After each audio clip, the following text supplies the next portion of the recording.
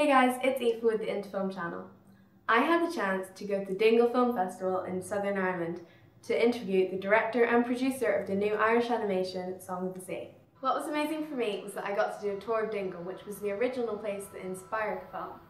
I came up with the idea down here in Dingle. I was here on a holiday with my son, and we kind of realised that the stories were being a bit forgotten. We were talking to a local person about the seal cull that was going on here, and she was saying that there used to be much more superstition around seals and people wouldn't have killed them. So what I found interesting was that the film was not only inspired by the location, but by other films that the filmmakers had grown up with too. Touchstones for me was a film called Into the West. It was written by Jim Sheridan, and My Neighbor Totoro by Hayao Miyazaki. So if you wanted to see what a mashup of My Neighbor Totoro and Into the West looked like, go see Song of the Sea. I never knew that they'd have to do so much travelling to research the film. In fact, the illustrators of the film had to travel all over Ireland. Been all over the world to make the film, and then all over Ireland, actually painting and going up to Sligo, coming down here, and the artists all actually painted to get a sense of the locations and everything, so that was fun.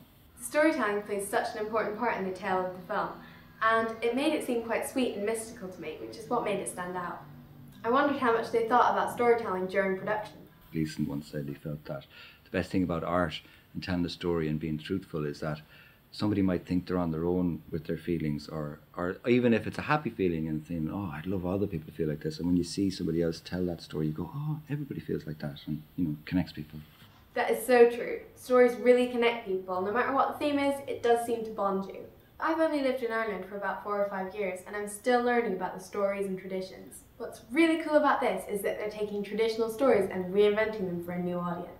I felt that those stories were maybe less well known, and that my own son, when he was growing up, needed to be exposed to them in a way that didn't feel like old-fashioned or fusty and dusty and not very cool. I wanted to reinvent them so that he would keep them alive. Why don't you tell us if there's any good stories that we should be looking out for? You can contact us on Facebook, Instagram and Twitter, so send us your stories. That's it from me guys. Please subscribe if you want any more behind the scenes action. See you next time.